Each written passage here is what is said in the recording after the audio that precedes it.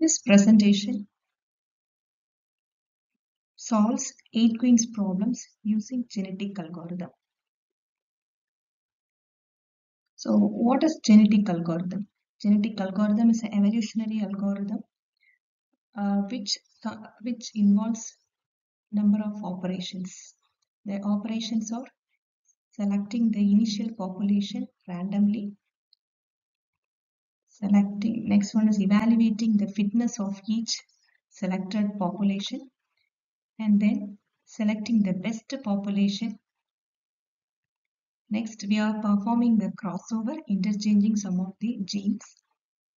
Next, we are mutating, and then the new population is again undergone the same process, evaluating the fitness function, selecting the best population, crossover, mutation. So this is an iterative process. It will be repeated until we will get the best solution.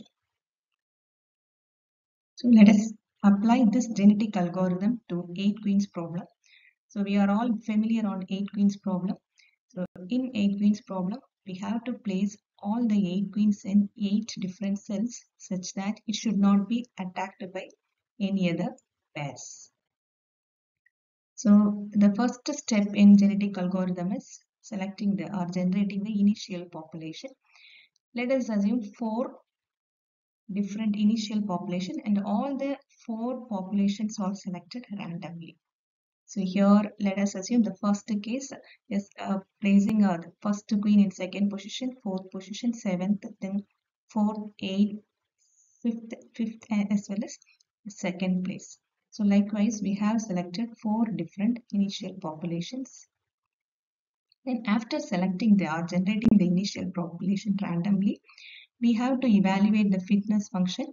So for calculating the fitness function, we are using the function is finding the non-attacking pairs. So for each queen, we are finding the non-attacking pairs. How many queens are in non-attacking positions? That will be taking for evaluating the fitness function. So let us assume the first case, first population. So in the first population, you take the first queen. The first queen is placed in second position. And this queen is compared with all the 7 remaining queens. And we are checking horizontally or diagonal wise, then row wise as well as column wise. So in this case, we have one queen which is placed in the same row. So therefore, the non-attacking, all the remaining queens are non-attacking positions. So therefore, out of 7, 6 queens are a non-attacking pair, 1 queen is attacking. So for the first queen, 6. The non-attacking queen's number is 6. And for the second one,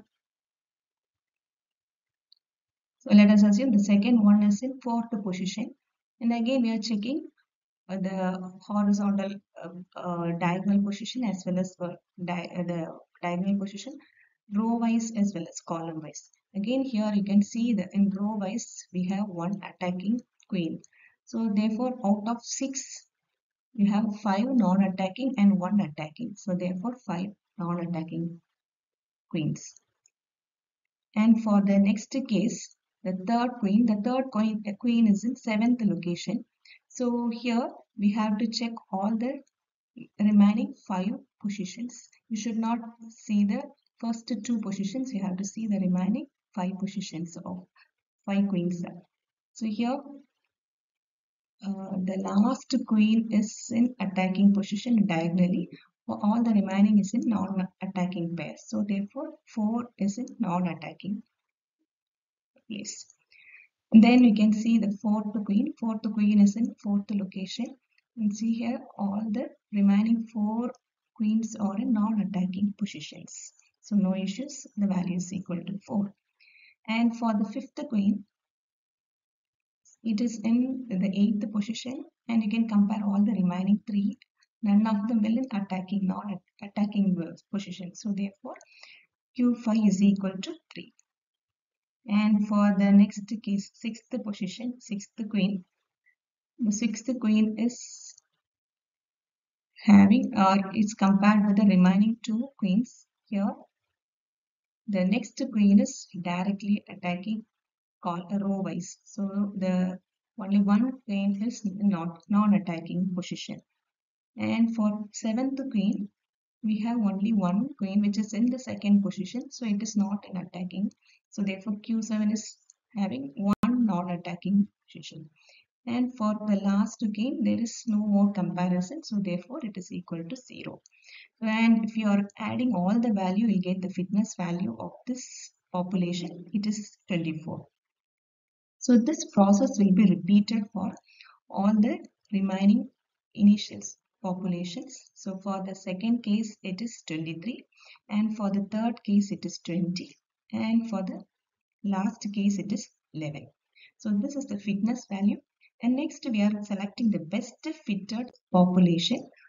For that, we are calculating the weighted average and also the percentage. So for the first population, the weighted average is 24 by 78, it is 31 percentage.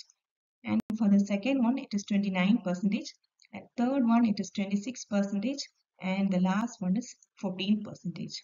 So now our task is to select the best fitted population. So here we have selected 4 population. Out of 4, the first 3 are having about 20 percentage and the last one is having less than 20 percentage of fitness value. So this is a least value. So you have to eliminate this unfitted population for the next process.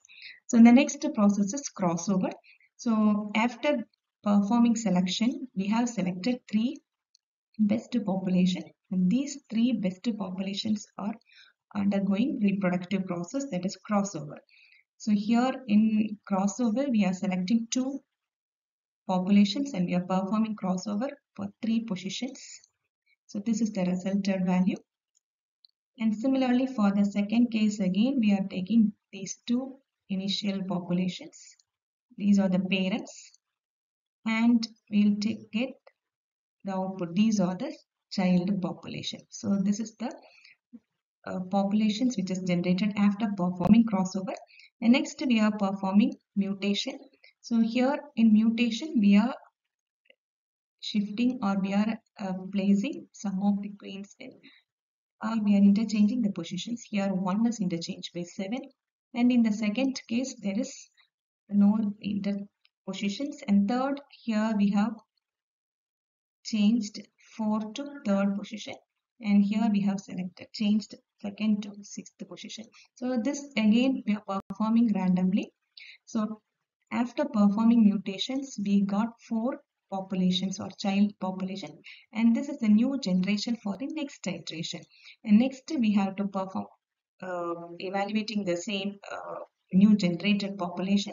Again we pass it to the crossover mutation. This process will be repeated until we get the best solution.